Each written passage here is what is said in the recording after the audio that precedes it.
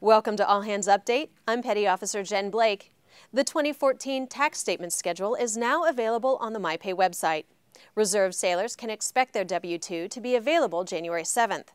Active and Reserve Marines will receive their W-2 January 14th, while active duty sailors will receive their W-2 January 24th. Tax season can be a stressful and confusing time, so take advantage of programs that are designed to help you.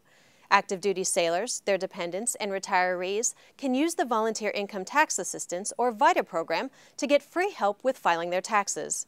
VITA volunteers are certified by the IRS and offer free basic income tax return preparation with electronic filing. If you'd like to learn to prepare taxes, go to the IRS website and fill out an application to get the online training.